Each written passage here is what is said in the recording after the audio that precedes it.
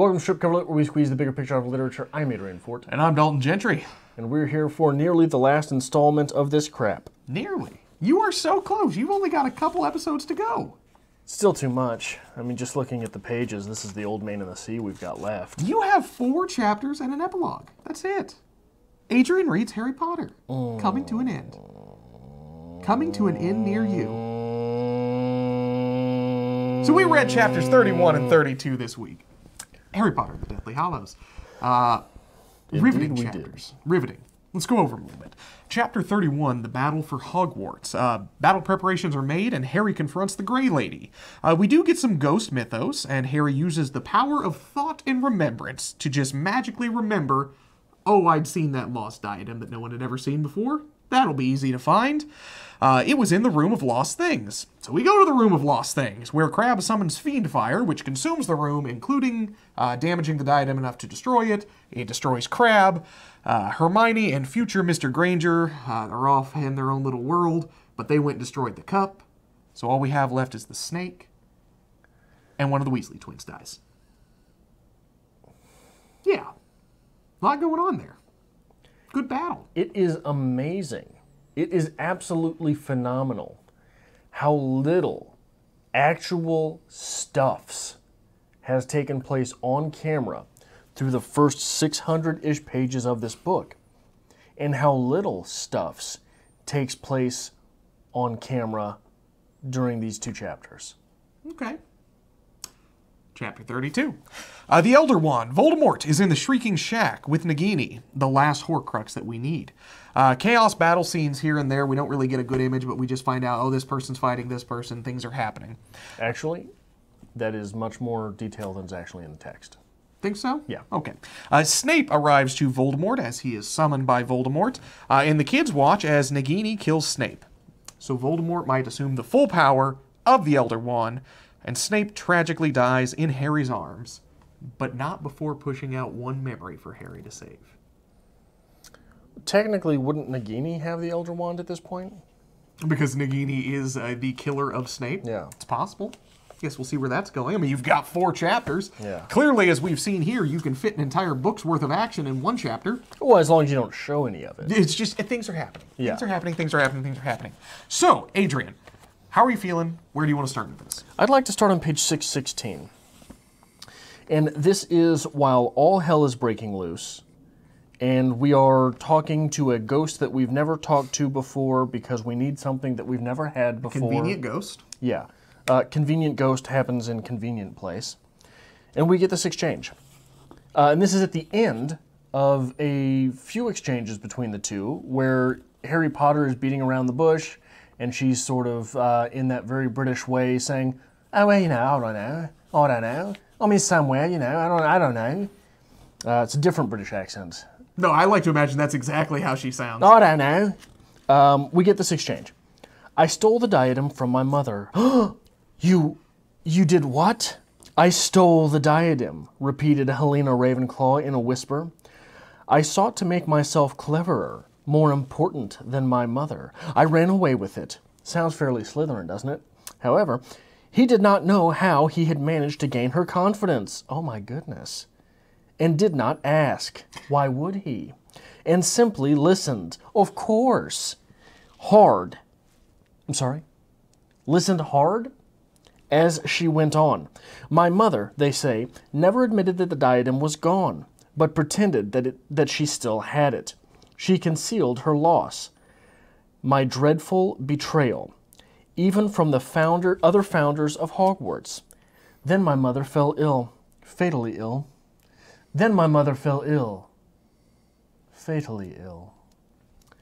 In spite of my perfidy, she was desperate to see me one more time. She sent a man who had long loved me, though I spurned his advances, to find me. Which is just a hell of a sentence. She sent a man who had loved me, comma, though I had spurned his advances, comma, to find me. She knew that he would not rest until he had done so. Harry waited. She drew a deep breath, threw back her head. He tracked me to the forest where I was hiding, because all men are natural trackers. When I refused to return with him, he became violent, because all men are naturally violent.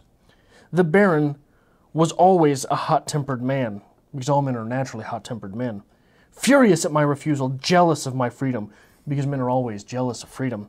He stabbed me, because men are just natural stabbers. The Baron? You mean the bloody Baron?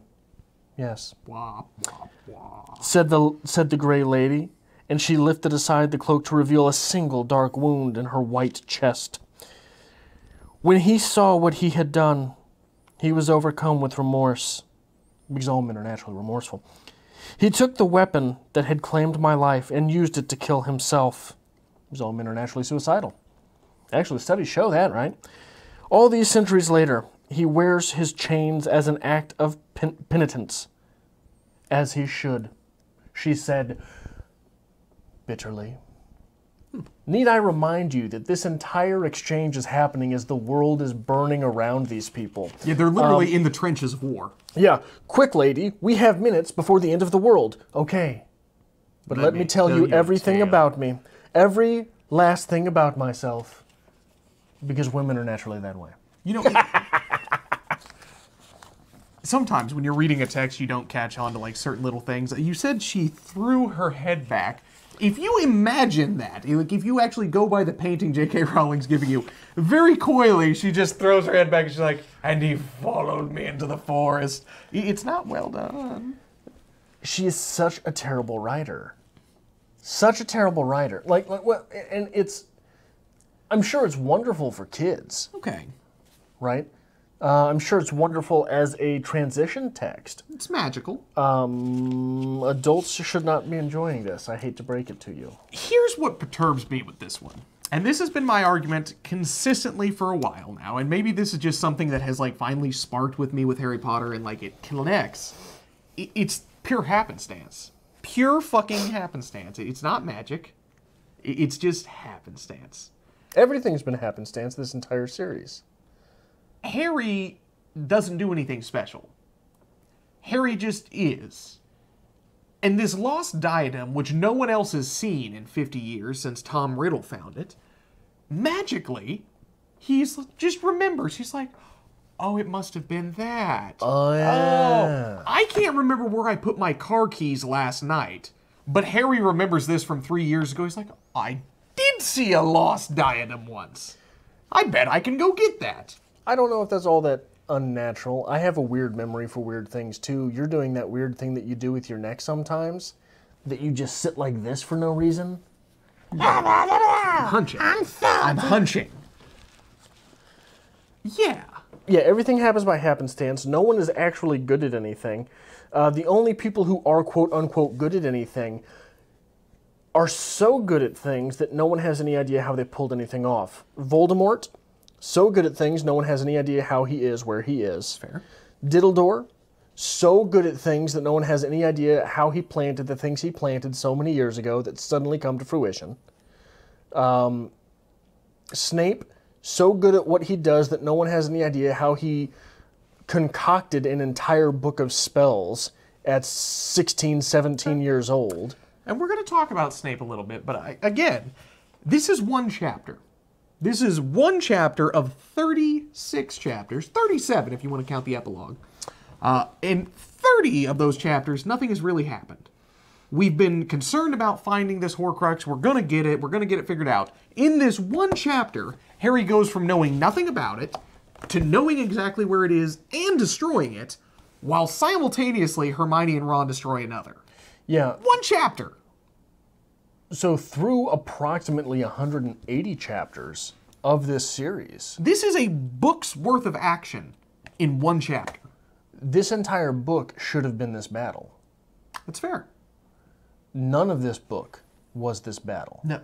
How much of this battle actually happens on quote-unquote camera? On camera. Hardly any. We see some spell casting here and there. Crabbe attempted to attack Hermione, but that's it. Which one of the Weasels was it that died? Fred. So Fred died.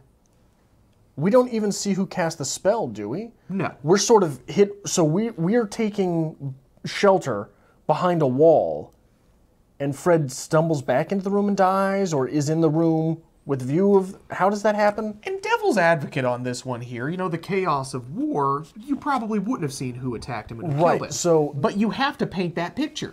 Well, here's what, from a writing standpoint, here's one of the most interesting things that is counterintuitive that I've ever come across in writing, writing instruction. So if you want to build the scene of a crowd, okay, what you do is you show individual faces.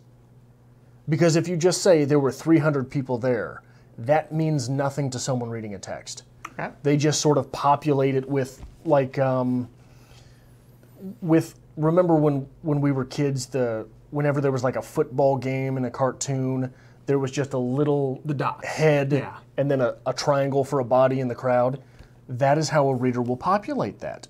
What you have to do is you have to show a reader individual faces in the crowd, which by showing individuals, we get a bigger picture of what's going on, which is one of the most counterintuitive things I've ever heard about writing, but it works.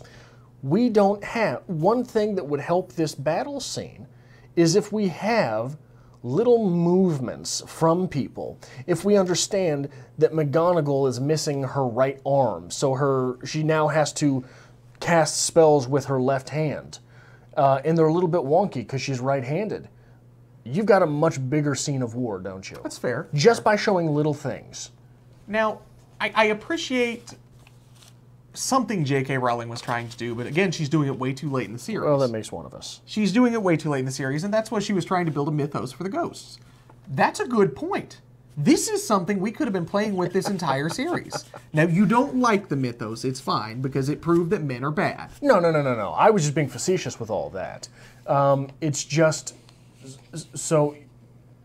She's more than welcome to have that as her story. And I think that would have enriched the text if this was part of the overall text of Harry Potter. Absolutely, it would have, and it's hard to blame a writer who didn't know they were writing a series when they wrote the first book. You know what I mean? Like, she had no idea this was going to become what it was. But the one thing that really stands out to me is how violent that is. It includes, it is a murder, a homicide-suicide. Yeah. But when we're in the midst of battle, we don't really see anything. We don't. And this is also coupled right along the end of this chapter. We basically see a man burned to death. Right. At the next chapter, we basically see a man who gets his throat slit by a snake. Yeah. There's a lot of violent things going on here, but it's just so subtle and passive, like the entire scene of war, you just don't get anything from it. And, you know, again, children's text, you don't want it to be hyper-violent, but the hyper-violent is there.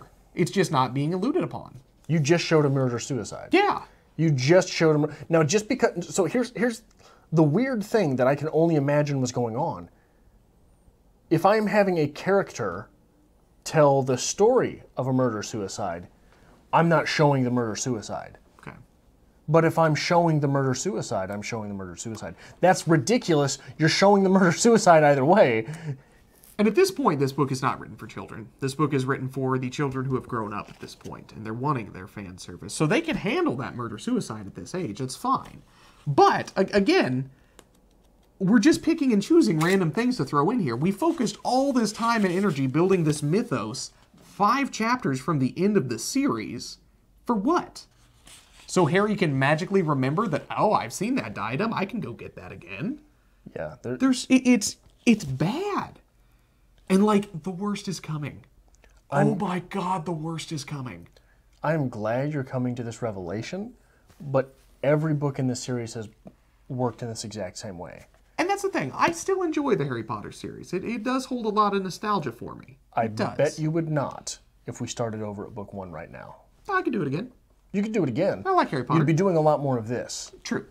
You are going to nitpick, and let's be honest, we've been banging away at this for 3 years. We should the fuck have. So, let's move on past this here. Let's talk a little bit about old Snape. Oh, well, I've got one thing to get into before that. Carry on. On 620, Tom Riddle, who confided in no one and operated alone, might have been arrogant enough to assume that he, and only he, had penetrated the deepest mysteries of the Hogwarts castle. I am Dark Lord. Further, on 653, I have performed my usual magic. I am extraordinary. But this wand? No. I am Dark Lord. Feel better about yourself? Someone has to. I'm just saying right now, we should commemorate this 3-year venture, this series. You need to go get a tattoo that just says, I am Dark Lord. I will have no such writing on my body. That is a sin. One small thing that is semantic, but very telling. On 633, his glasses, giving his eyes some small protection from the smoke, he raked at the firestorm below, seeking a sign of life, a limb or a face, yada, yada, yada.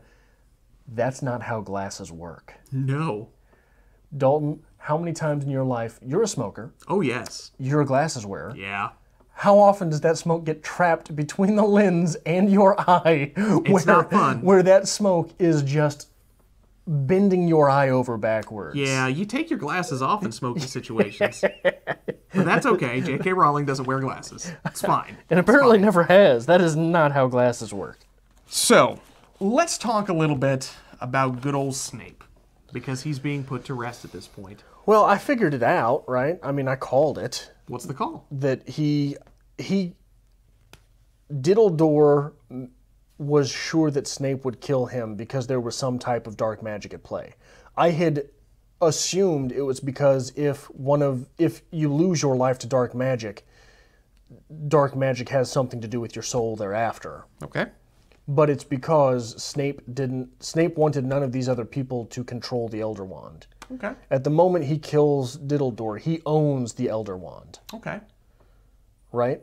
So Snape was doing Dumbledore a service by killing him so he would have control of the Elder Wand. Yes. Okay. And by doing it so aggressively. Like, look, Diddledore in that situation, he's done. Okay. He's done. There's no escaping that situation. I suppose Snape could have killed all of the Death Eaters that had been there. Well, they didn't know Harry Potter was there, right? So he couldn't have used Harry Potter's aid. But assuming that Snape is as powerful as Snape seems to be, he could have killed all those other Death Eaters. Okay. Especially since one was Greyback, right? He was? So there's not much magic going on there, just ferocity. Do you remember how old Greyback goes? How he's incapacitated? I don't remember. During the Battle of Hogwarts, one of those little mini cutscenes that you get, Greyback, the fiercest of fiercest Death Eaters, a living monster, a werewolf capable of tearing people to shreds with his teeth, with his claws, is knocked over the head with a crystal ball by old Professor Trelawney. Puts him out. I guess there is probably some commentary there to be had with old school magic and the werewolf.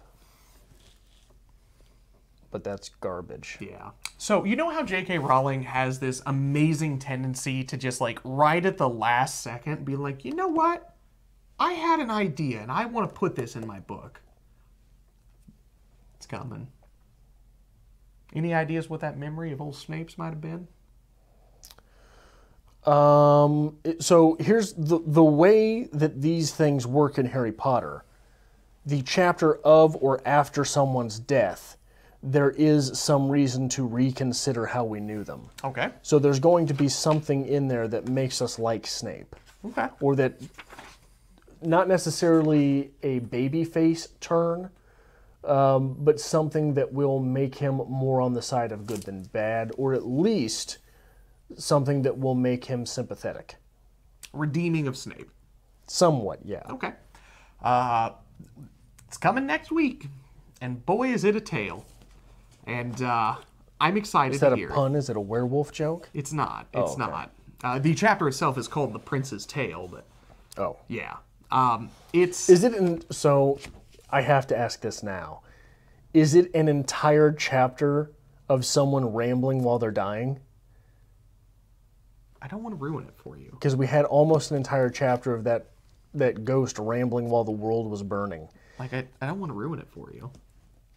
Is it just, if it's rambling, that's not going to ruin anything for him. You say yes or no, it's rambling. Well, like, technically Snape can't ramble because he died. Right. But he gave Harry his memory. Well, in the midst of this huge, like, end of days battle, I bet old Harry's just going to be like, you know what? I could go check this memory out. He goes to the Pensieve. The whole chapter. Why the battle in the castle is burning. Isn't the Pensieve in Diddledor's office? It is. So he goes all the way through the girls' dormitory to Diddledor's all the way office. upstairs. To Diddledor's office. It's so bad. I understand how kids liked this book. Okay. I don't understand how people are still defending this series. Okay. I don't understand. And look, I'm not calling anyone stupid for this. I want to understand why adults like this.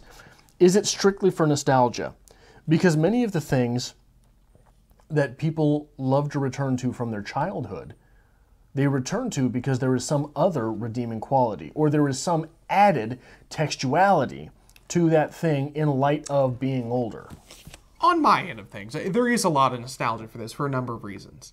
As a child reading this, it was magical, it was fun, it was enjoyable. You get that sense. But this is also one of the first books that I ever really tackled. And when you're 10 years old and you burn through that size of a book, that feels like an accomplishment. That's something you're proud of. I'm going to be the bad guy of the internet right now. Nostalgia has no merit on its own. Grow up. Nostalgia itself holds no worth. Okay. I don't understand, and maybe this is because I didn't have a particularly pleasing childhood. But you don't say. I don't understand. Is that obvious? You don't say. I don't understand the compulsion. And look, I'm saying this as a guy with 100 toys on display behind me. Okay, I understand how that looks.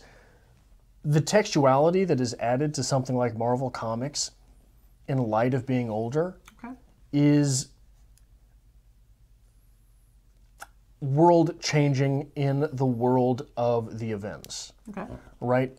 I never feel the urge to go back and watch episodes of the Teenage Mutant Ninja Turtles. Okay. I mean, there is always, we argue trying to find quality in everything. This book did open a path for a lot of people. I mean, this turned them into readers.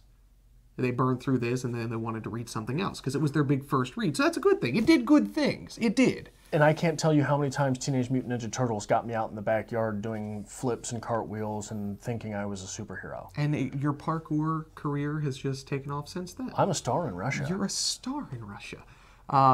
Anyway, we're going to have another... No, hold on. So I never feel the urge to go back to Teenage Mutant Ninja Turtles television shows, right? Okay. There was another series that was formative in my childhood, and that was the X-Men. The X-Men, at the time, what was I? I must have been 6, 7. Okay. I loved it because I was an outcast, right? Surprised I didn't have any friends. So seeing those people who were pushed aside simply because they were different made a lot of sense to me. I connected with it. Okay. You go back to it later, and you realize that it's a metaphor for racism. You notice, later than that even, that there is a Martin Luther King Jr. and a Malcolm X in the metaphor.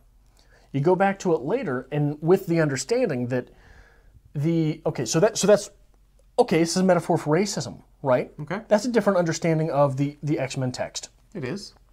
Even later, with the understanding that many of the people involved in the early X-Men comic books were Jewish, this becomes deeper because when you look at that first team of X-Men, they're all white. Yeah. But there's something very different about them that society would not accept if they knew. Okay. They embedded a lot of themselves into the text. So it goes from just being racism to Jewish people can pass if they want. That's one of the things. Pass. They can be white if they want. If they look suitable enough in a racist society, they can pass. But there's still something about them that people would hate if they knew. Mutants, if they could suppress their mutation, could pass in society, couldn't they? Okay. So that becomes a very deep metaphor when you look at the original books in that fashion. Right? That's fair. Adds more to the text. It adds more to the... There are layers upon layers upon layers in that one text. I don't really see anything here. Like, I can sort of see that first layer of... well, the second layer, I guess, of going back and realizing this is not about just being different, it's about racism. Okay.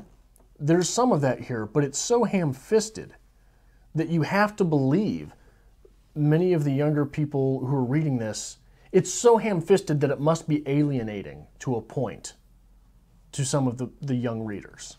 Well, you know, the young boy goes on the quest and learns the skills from, you know, the greats who have come before him, and he has to take up the sword and slay Magic Hitler. How could we go wrong? You can go wrong by the fact that it's written for children and it happens over the place of 30,000 pages. That's fair. That's fair. So, we're going to come back next week, because next week we're going to talk a little bit about this memory, the Prince's Tale. And let me tell you, if you think that's JK's last opportunity to be like, you know what, this is a good idea, I'd like to expand upon this, you're wrong. She'll do it again in 4 chapters. Awesome. Ready for that? No. So we are getting close to the end of this series here, the end of Adrian Reed's Harry Potter, which, I mean, granted, you know, even if it is not your favorite, obviously, man, 3 years of work, you got to at least, you know, acknowledge it. You got to... It's a 31-page chapter. You got to feel good about something. In the middle of war, we go on a recess for 31 pages. So we'll be back next week with 2 more chapters of Adrian Reed's Harry Potter and the Deathly Hallows, chapters 33 and 34. If you would like to join us as we wrap up this journey with Harry Potter, make sure you hit the subscribe button down below and give this video a like as well. And if you'd like to help us create more great content like this here on Strip Cover Lit, there's a link as always to our Patreon to be found in the description below.